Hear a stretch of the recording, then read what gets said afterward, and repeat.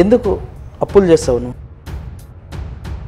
మరి మ్యారేజ్ కాలేదని బయట అమ్మాయిలను చేయించాడు. నా మైండ్ ఎట్లుంటుందంటే ఏదైనా ఒక వస్తువు నేను కొంటే దానికి నేను ఫుల్ హార్ట్ఫుల్గా నేను యూజ్ చేయాలి. ఎలా అంటే ఓన్లీ సాంగ్స్ చేస్తారా, డ్యాన్స్ అలాంటిది ఏమన్నా? డాన్స్ ఏం లేదు, లైటెడ్ 15 సెకండ్ 30 సెకండ్ల డాన్స్లు ఏం చేస్తాం, ఏవో వచ్చిరాని 2 స్టెప్పులు. అంటే మీరు ఓన్లీ పెళ్ళిళ్ళకు శివాల కాడ డాన్సర్స్ అంతే. ఒకళ్ళ ప్రూఫ్లు పీసి ఇప్పుడు ఏం చేస్తారు? పనికిరాని ప్రూఫ్లు ఉంటాయి. అనిపించలేదా ఇప్పుడు ఒక పెళ్ళి అయింది, నాకు ఒక బాబు ఉన్నాడు, ఈ పిచ్చి పిచ్చి కమ్మలు పెట్టుకొని తిరిగితే ఫ్యామిలీలో ఎఫెక్ట్ అవుతుంది? మీ అమ్మ జాకెట్ చినిగిపోయింది, మీ చెల్లెలు జాకెట్ చినిగిపోయింది, నీకు ఇంట్లో తిండి లేదు, నీ లైఫ్ స్పాయిల్ చేసుకుంటూ అంటే నీకు కోపం వస్తుందా? రా పూరిని వేసుకుని తిరుగుతున్నామా, గంజాయి తాగుతున్నామా, మందు తాగుతున్నామా? తాగుతా. రవితేజ అని అంత పెద్దగా నువ్వు వేసుకున్నావు, అదే మీ మమ్మీ పేరు అంత చిన్నగా వేసుకున్నావు. అంత పెద్ద వేసుకోవడం వల్ల రవితేజ నీకేమని ఇచ్చిండా? రాకేష్ మాస్టర్ 300 మంది పిల్లలు, నువ్వు youth లీడరా? Youth president. Youth leader మీరు, యూత్ ప్రెసిడెంట్ దానికి పేరు పెట్టిరా? మీరైతే 300 మంది దగ్గరనో 100 మంది దగ్గరనో పైసలు తీసుకొని అన్ని వంచి టికెట్లు వేసి ఫ్లెక్సీలు కట్టి మిగిలిన పైసలు అయితే మీరు పర్సనల్గా ఖర్చు పెట్టుకోరు. ఎందుకు ఇన్ని అబద్ధాలు ఆడితే నీకేమొస్తుంది? ఇష్టం వచ్చినట్టు మాట్లాడితే ఇది పద్ధతి కాదు. చెప్పండి తేజ గారు, ఎలా ఉన్నారు? బాగున్నా సార్, మీరు ఎలా ఉన్నారు? బాగానే ఉన్నాము, చాలా బాగున్నాము. ఎలా నడుస్తుంది టిక్ టాక్? పర్లేదు, బాగానే నడుస్తుంది ఫస్ట్ కంటే ఇప్పుడు. ఎందుకు అప్పులు చేస్తావు నువ్వు? నేను అప్పులా అంటే నా మ్యారేజ్ టైంలో నేను అప్పులు చేసిన, అది ఎప్పుడు 5 years బ్యాక్. ఇప్పుడు ప్రెసెంట్ అయితే అప్పులు ఏం లేవు. ఒకవేళ నీవు అప్పులు బయట చాలా మందికి డబ్బులు ఇచ్చేయగొట్టినావు అని నేను ప్రూవ్ చేస్తే నువ్వేం చేస్తావు? చేయండి. ఒకవేళ ప్రూవ్ చేస్తే, ఒకవేళ నేను ప్రూవ్ చేస్తే ఏం చేస్తావు?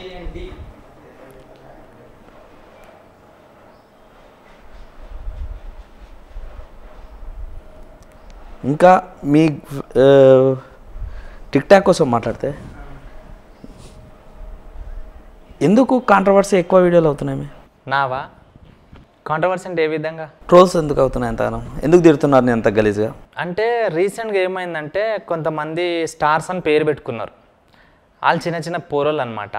అంటే ఇక తెలివి ఉండి లేనట్టు వీడియోలు చేస్తారు కొంతమంది.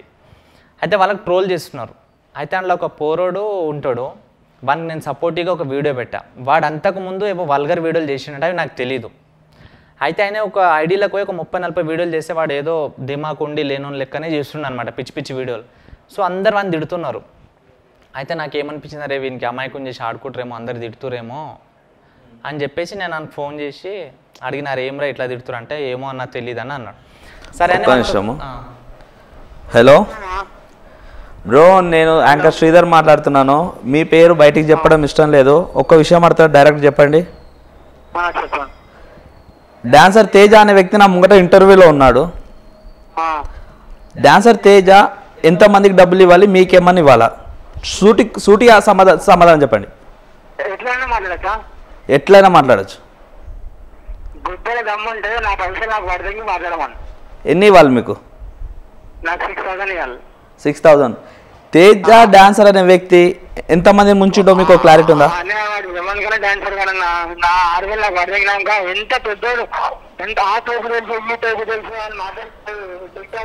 సార్ సార్ సార్ ఒక నిమిషం సార్. సార్ చెప్పేనండి, మీ సార్ మీ వాయిస్ క్లారిటీ లేదు, కొంచెం పక్కకు వచ్చి మాట్లాడతారా?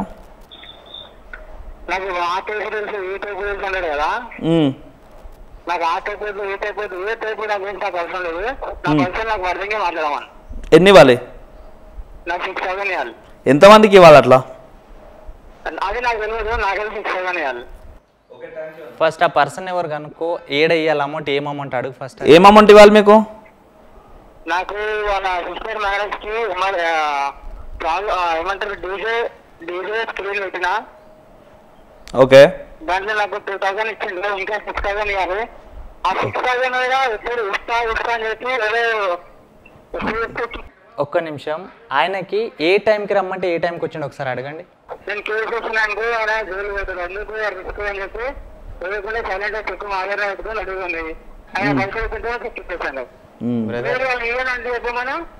అవి అప్పు కాదు, ఏ టైంలో రమ్మంటే ఏ టైంలో వచ్చిన ఒకటి ఒకటి సార్, మీరు యాక్చువల్లీ మీ వాయిస్ నాకు సరిగ్గా రావట్లేదు, వీలైతే వేరే ఫోన్తో ఫోన్ చేయండి.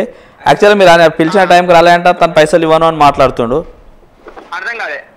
మీరు తను పిలిచిన టైంకి మీరు వెళ్ళలేదంట, తను పైసలు ఇవ్వను అంటుండు. ఏ టైంకి రమ్మని అడుగు ఫస్ట్. ఏంటి సార్? అప్పుడు నన్ను న్యూ ఇయర్ కి ఏమన్నా నలుగురు పోరగాళ్ళని వేసుకొచ్చి నీ మోతగాడితో చూపించినావు అని మాట్లాడు. ఇప్పుడు నలుగురు పోరగాళ్ళు 40 మంది అవుతారు, అప్పుడు చూపిస్తాను నేను కూడా. ఓకే, ఫస్ట్ ఏ టైంకి రమ్మన్నారు, ఏ టైంకి వచ్చారు ఒకసారి అడుగు. తను ఏ టైంకి రమ్మంటే మీరు ఏ టైంకి లేట్ వెళ్ళిరంట కదా అన్న. సిచ్యువేషన్ అది కాదన్నా, సిచ్యువేషన్ కాదు ఇంపార్టెంట్ అడా. ఫస్ట్ ఆయన ప్లస్ పాయింట్ కాదు. పైసలు ఇచ్చాడు అయితేనేమో ఇస్తా భయ్యా, అప్పుడు ఇస్తా ఇప్పుడు ఇస్తా అనుకున్నా డైరెక్ట్ ఇచ్చేస్తాడు. మా సిస్టర్ చనిపోయి 1 year చేయడానికి నాకు ఎమర్జెన్సీ పైసలు కావాలి, డబ్బులు లేవు నా దగ్గర. ఆ సిచ్యువేషన్ లో నేను బతిలా వాళ్ళ ఇంటికి వెళ్ళిన 2-3 times వెళ్తే వాళ్ళ వైఫ్ కూడా నన్ను తిట్టేలా కొట్టింది. ఎందుకు తిట్టింది? చెప్పినా కానీ చాలా సార్లు చెప్పినా ఆయన వట్టి. బ్రో అదంతా పక్కన పెట్టు, ఫస్ట్ ఏ టైంకి రమ్మంటే ఏ టైంకి వచ్చిండు ఒకటి అడుగును. ఏ టైంకి రమ్మంటే ఏ టైంకి వచ్చినా ఒక విషయం అడుగుతుంది బ్రో.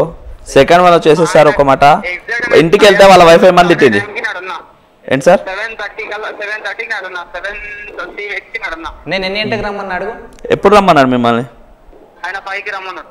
ఓకే, 2 hours లేట్ వెళ్ళారు. ఫంక్షన్ ఏం ఫంక్షన్ అడుగు. ఏ ఫంక్షన్ అండి? ఏ ఫంక్షన్ అది? Engagement function. 8 కల్లా అమ్మాయిని పంపించాలి. ఆయన 7:30కి వస్తే హాఫ్ అన్ అవర్లో ఆయన సెట్ చేయడానికి టైం పట్టి. ఒకటి సార్ ఒక మాట వినండి, ఇంటికి వెళ్తే డబ్బులు లేకుండా వాళ్ళ ఫ్యామిలీ తిట్టిన మాటలు ఏంటండి? వాళ్ళ ఫ్యామిలీ ఎందుకన్నా నా డబ్బులు నాకు ఇస్తారు.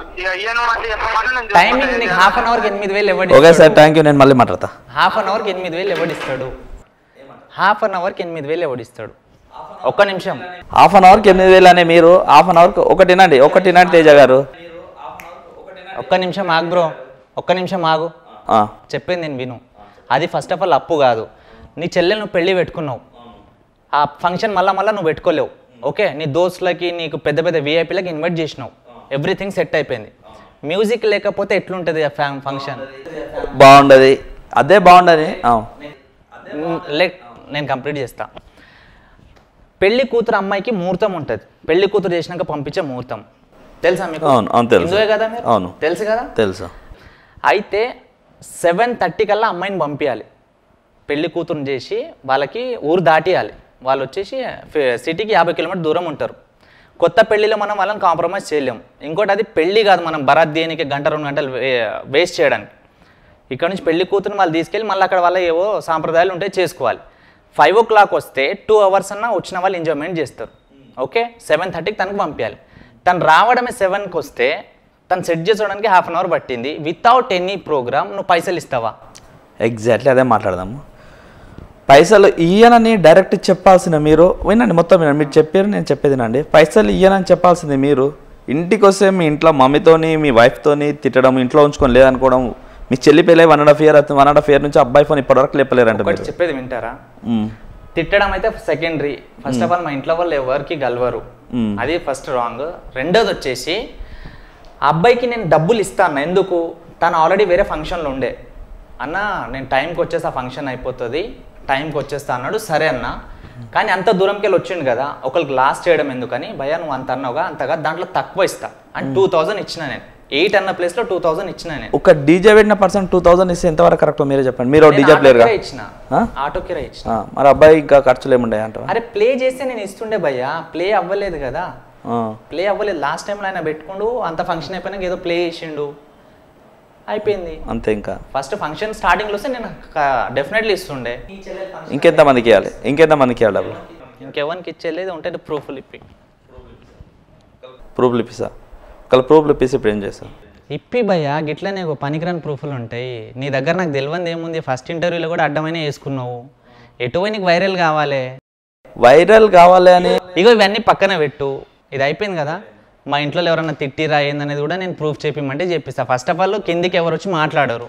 థ్యాంక్ యూ తేజ గారు, మాకు ఇంటర్వ్యూ ఇచ్చినందుకు. చాలా బాగా ఇంటర్వ్యూ ఇచ్చారు. మీ పర్సనల్స్ అన్నీ షేర్ చేసుకున్నందుకు thank you so much. Please social పోస్ట్ని YouTube ఛానల్ని మీరు సబ్స్క్రైబ్ చేసుకోండి. చాలామంది చిన్న ఆర్టిస్టులు పెద్ద ఆర్టిస్టులు అనుకోకుండా టాలెంటెడ్ పర్సన్స్ని బయటికి తీసుకొస్తున్నారు, కొత్త విషయాలు బయటికి తీస్తున్నారు.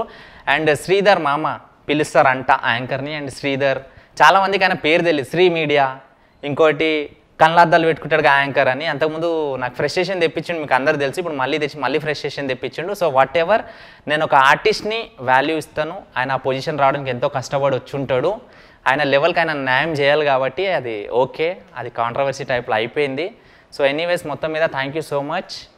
మంచి మంచి టాలెంటెడ్ పీపుల్ని తిడుతున్నారో తిట్టించుకుంటున్నారో బయటికి తెస్తున్నారు. ఇట్లానే support చేస్తుండండి. Thank you so much. Love you all of you. Interview మొత్తంలో ఏమన్నా తప్పుగా మాట్లాడుంటే ఐఎమ్ రియలీ సారీ. నెక్స్ట్ ఇంటర్వ్యూలో సరి చేసుకుంటా, కామెంట్లో చెప్పండి. చూసారు కదా సోషల్ పోస్ట్ ఇంటర్వ్యూ ఎలా ఉంది, మీకు నచ్చుతుందని ఖచ్చితంగా అనుకుంటున్నాను. Please do subscribe social post and like and share.